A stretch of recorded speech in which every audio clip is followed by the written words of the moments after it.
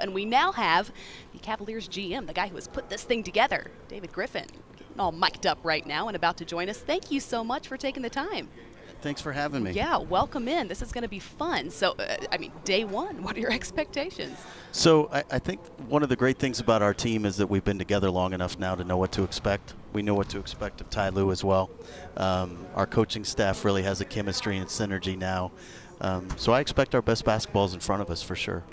David, I look at it as for a GM for you. You know, obviously us players and obviously in broadcasting, we get a chance to have a couple days off. I think for you, just looking as a GM, it seems like even though the season is very intense, probably off season is just as intense for you. Can you take us through, like, after the championship, the celebration?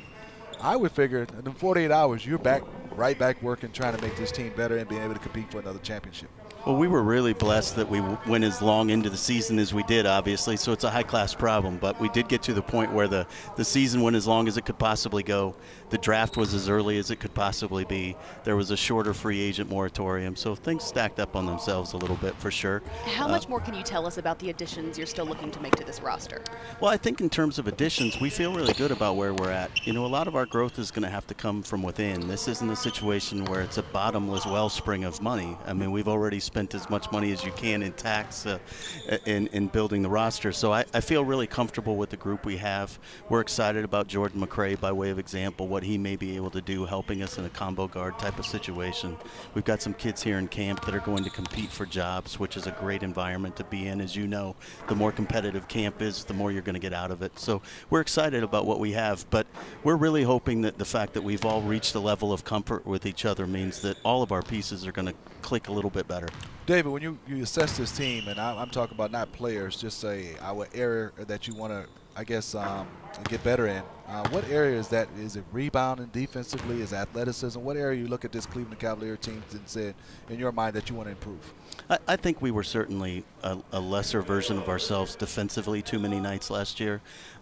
As we started to play better in the playoffs, I think we paid a little bit more attention to detail in that way.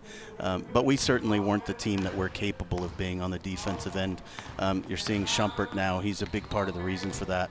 Shump's in great shape. He's really dedicated himself to that. I think he was going through some issues from an injury standpoint last year when he first came back that made it so he wasn't quite as menacing on that end as he could be. And I think several guys last year, Kevin Love included, coming off the surgery that he was, weren't quite what he's capable of being either. So again, as I said, we're expecting growth from within on both sides of the ball, but I'd like to see us really commit to the defensive end with more consistency. What did you add to this team with the acquisitions of Chris Birdman Anderson and Mike Dunleavy as well? Mike Dunleavy was somebody that we were really excited about adding, and we would have liked to have added even in the previous season.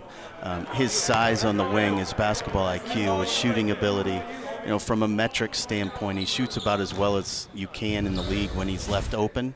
And in our offense, an awful lot of the shots that our jump shooters get are wide open and uncontested. And so Mike being particularly efficient in that role and being smart enough to make the right next pass, we feel very comfortable about how the ball will move. His versatility as a team defender was important. And Bird is just a guy who brings intensity every day. And we really needed that. You know, the one thing we fear and we've learned from paying attention to the other great teams in our league that have won is complacency may be our biggest enemy. And Mike is extremely hungry to win, and Chris has such high energy every day that we're hoping we combat that a little bit. And I think, David, another question for me is you got a chance to look through Summer League, and you talk about Jordan McRae, you talk about K. Felder, two guys that came out and really competed. And let's start with Jordan McRae. You look at him as the first thing you see is score. But I like the way you guys played him in the summer. He had the basketball in his hand to maybe run a little bit of backup point. Yeah, Jordan does a really nice job of making the right pass. He's certainly a score-first type of player. He reminds me a little bit of Jamal Crawford in that way. Jamal can make the right play, but you may be better off asking him to go score. So we're going to see how that evolves and what it looks like for Jordan to have the ball more. But our coaches did a really, really good job of exposing him to the opportunity in the summer, and we hope we can build on it. Kay Felder is a kid that, again, that complacency I talked about, he's made of all the right stuff. You know, it's almost ironic that he's coming in to play point in a year when we lost Delhi, because Delhi will run through a brick wall to beat you. Kay will as well. Unfortunately, at his size, he may lack some of the versatility that we had in Delhi, but we're really optimistic that Kay is going to be able to emerge and play a little bit of a role for us. And with Mo Williams announcing his retirement, do you see that backup point guard position as potentially a competition between those three guys that you've now mentioned? Yeah, we do think that, again, because Jordan has some versatility there, because Kay can do what he can do, we have some people in camp that we're excited about. DeAndre Liggins can guard point guards. He's an exceptional passer. He was really, really good with our summer league team. We see him as somebody who has some size and length and versatility to maybe make this club. So we're looking at a lot of different things to maybe be able to bridge that gap. And lastly, maybe the most important part is LeBron can play that position quite a bit as well. So the more versatile wings we have that can play off the ball and make shots, the better off we're going to be. And I think when you watch a team win a championship, and I give Ty Lue a lot of credit, Kristen and David, that's tough coming in mid-season, being able to take a team that was already made it to a championship and get them to the next level. Talk about what you're seeing now for him getting a chance to have a training camp of his own, and his imprint will be on this team. Well, there was a moment yesterday when we watched the workout that we had, and you could see that our players, when they walk over to the bench during dead ball situations, their body language is different. You know, there's no tension anymore in the system. And Ty is exactly the same. He's grown immensely, and he understands now exactly what he's capable of. I think last year in the playoffs, Larry Drew was probably playing an enormous role for him, just in helping him feel himself a little bit in the role. And now it's coming very naturally to Ty, and he's a special communicator. He's really, really a good tactician, and the things that those guys did in huddles in big moments were significant. Steve, you know this as well as anybody. When your coach comes to the huddle in a really big moment and everybody else is losing their mind, and he's totally calm and under control, it makes a big impression. And he's been exactly the same so far in camp. He's not a rah-rah guy. He's very matter of fact. You've brought up avoiding complacency a couple of times. I described Media Day as very relaxed, I think, as opposed to even the last couple of seasons. Even after an NBA championship appearance last season, they appear to be very relaxed now. So how is it that you get out there from the get-go, from opening night, kind of shedding the emotions of what will be a ring ceremony, what will be a championship celebration, to get out there and avoid that complacency moving forward? Kristen, that's a great question. I wish I knew for sure. I think what we've done, because we're as veteran as we are, is because we've found that comfort level. We understand we're not going to win anything in October. We're going to have to build and get better every day, and the guys understand that. And our conference is radically improved.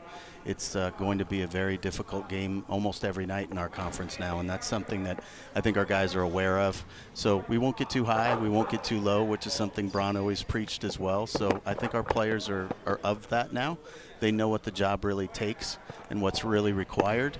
But I also think it's important that we have guys that are really hungry and amped up and remind them of what it looks like to have not won. So, David, you know, fans mean so much. But for this city, the Cleveland Cavaliers, to win a championship, it was just ecstatic, and people were going crazy. Can you just talk about, still to this day, the vibe and the feel of the city of Cleveland after you guys brought a championship home?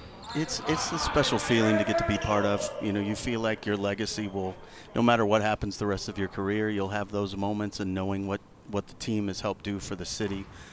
What ownership did in investing at the level they did to bring this about. You know, the images of the parade, anytime I see them now, still give me chills. You think about the vibe that's here now. This has become a, well, of course we're going to win city, instead of a city that thinks about all the reasons they won't win. They're really invested in the Cleveland Indians playoff run right now. And rather than thinking the other shoe has to fall, this is a city now that expects greatness of itself. And that's really meaningful to have gotten to be part of. In just a snapshot, I love watching that. All of the moments with those guys, their families, everyone shirtless. Like, when did that become a thing? You know? I'm so old school, Kristen and David. You know, there's no shirts, there are belts. It was hot, right? None of that. Let's not kid ourselves, Steve. Neither one of us look good without our shirt on. That's why we're not going shirtless. That's fair. Thank you so much for taking the time. We're going to let you get back out there and watch your guys. Cavaliers General Manager David Griffin, thank you again for joining us. Kristen. We appreciate it. Thank you.